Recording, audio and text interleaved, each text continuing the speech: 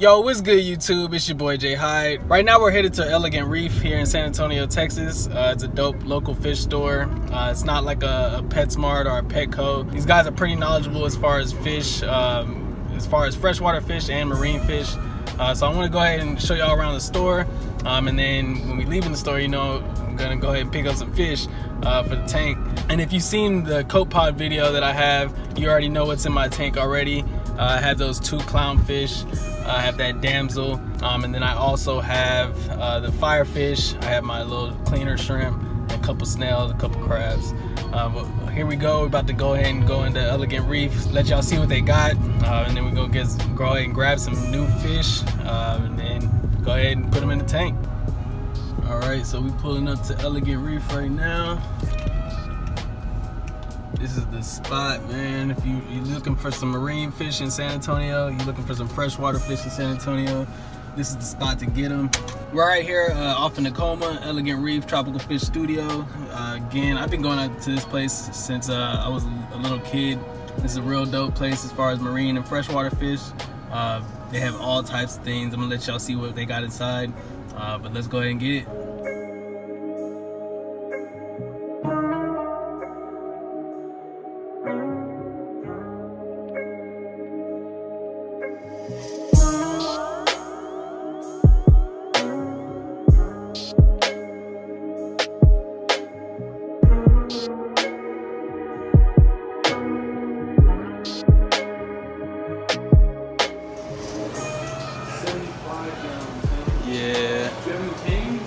Nah, I don't. No.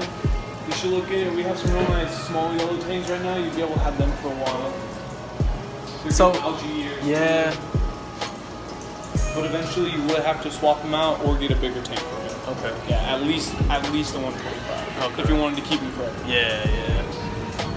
What about, is that a hawkfish? That guy right there? Yeah. He's a long-nosed hawk, so he's the exact same thing almost as him, just with a longer, more slender body and that snout. Yeah. It'd be cool to have. He's a lot less expensive than him too. Yeah. So the thing about the hawkfish is they don't have much of a swim bladder, so that's why they're always perched or always like kind of just constantly moving. Is because they can't float like those guys can. Yeah, true. So that's a cool thing to have in the tank. Are the hawkfish carnivores too, or are they? Yeah, so they're meat eaters. So you have to be careful with like snails and hermit crabs and things like that because they have a potential to go after them. Okay. Yeah. But as long as you keep him well fed, I don't see any reason why he should. True. Yeah. I think I may actually take them 2 off y'all today. It's a good little combo right there, man.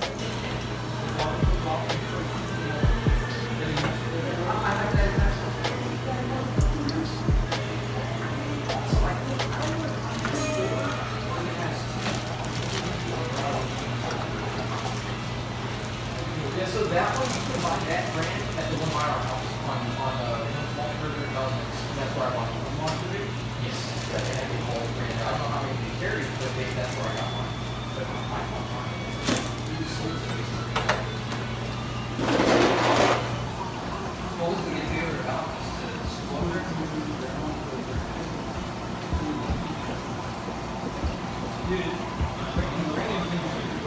Appreciate this. All right, you have a good one. Talk to Vinny and find a good date. Yeah, I gotta talk to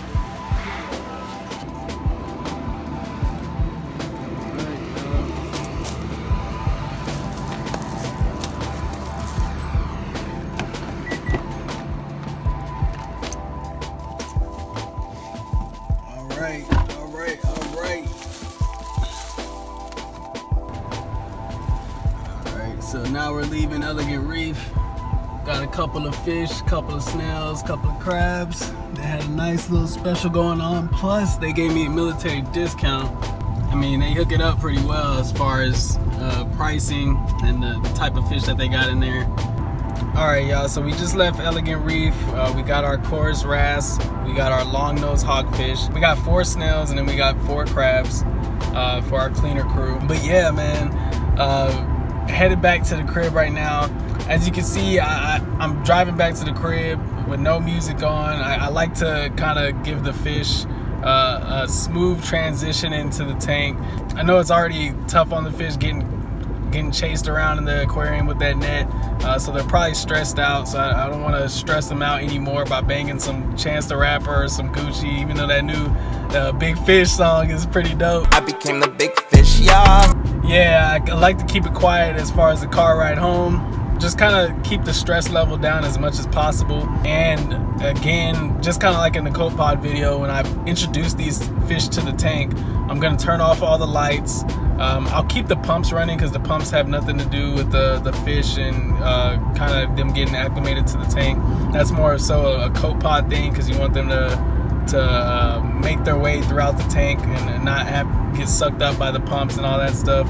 I'm not worried about that with the fish, so I'll just have the lights off and just kind of make it a smooth transition from the tank that they were in to the tank that they're going to be in right now. Alright, man, so we're pulling up to the crib. Let's get these fish put up in this tank. You know me, I like to back into my spots.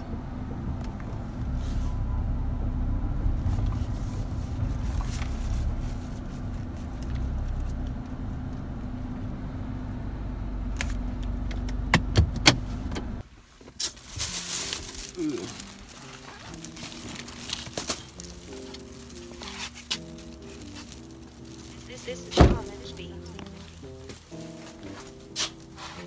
So we got some milk.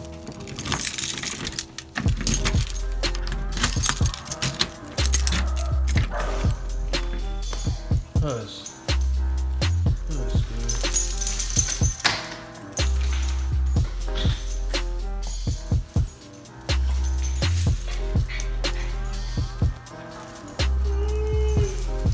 What's up, baby?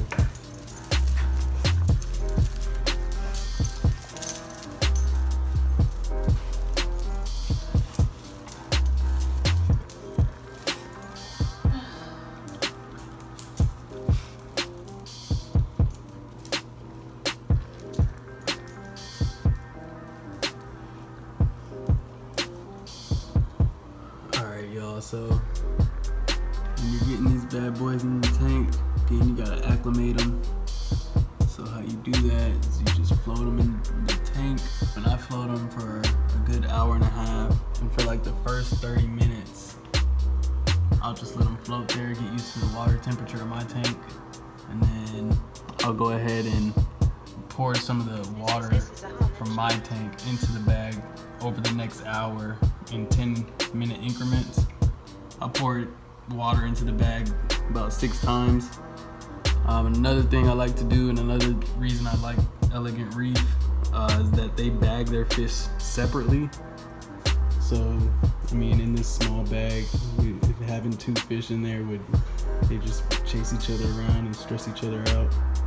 But having them separate, it relieves that stress on them of all that transportation. So yeah, another reason why I like going to Elegant Reef. And again, when putting the fish in the tank, you don't want to put the water from the aquarium in the tank with the fish. You just want to net the fish out of the bag, so you're just putting them straight from the bag to the tank without pouring them in there. The reason you do that is because you don't want to have like any bad water that's coming from the aquarium. So you really just want to net them out of the bag and get them right into the tank without pouring them in, and you want to dump the rest of the water out. But we made it work thanks to Elegant Reef. We're gonna go ahead and get these fish in here. They're about done acclimating, so I'm gonna go ahead and let you see what it looks like having them in the tank.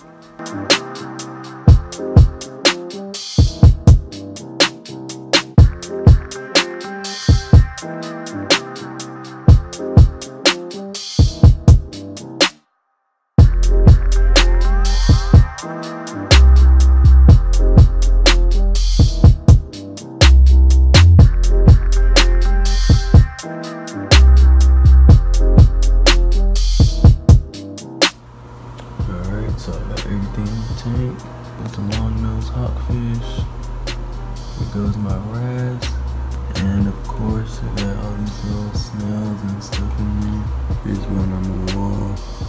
I waited a while to show y'all this because when I put him in here, this wrasse, he dug himself into the sand bed. And that's what they do when they're scared or something, they just hide in the sand. So I waited a while for him to come out, but he looks good. Shout out Elegant Reef. Yeah, that's about it.